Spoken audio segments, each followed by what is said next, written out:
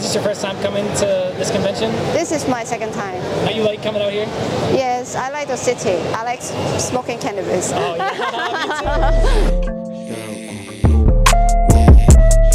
too. I'm Anubis and I'm a tattoo artist from Hong Kong. I've been tattooing for 10 years already. How'd you get started?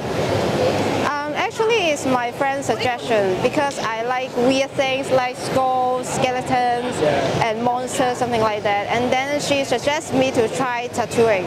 And then I go to the tattoo shops and ask for apprenticeships. And then that's how I started. How did I develop my own style?